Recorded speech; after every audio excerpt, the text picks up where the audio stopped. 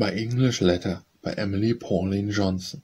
When each white moon or lantern idle swinging comes out to join the starlight watching band, across the grey-green sea a ship is bringing for me a letter from the motherland. Nor would I care to live in quaint old Britain. These wilder shores are dear far to me. Yet when I read the words that hand has written, the parents that my precious seems to be. Within that folded note I catch the savour of climes that make my motherland so fair. Although I never knew the blessed favour that surely lies in breathing English air.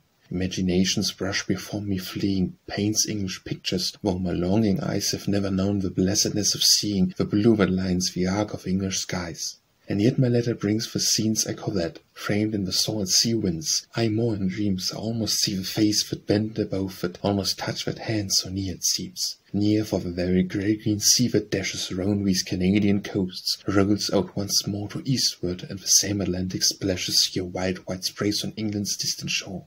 Near for the same young moon, so idle swinging, a thread like crescent bends the selfsame smile, on that old land from whence the ship is bringing my message from the transatlantic isle. Thus loves my heart that foul country better, because of those dear words that always come, with love enfolded in each English letter that drifts into my sun-kissed western home.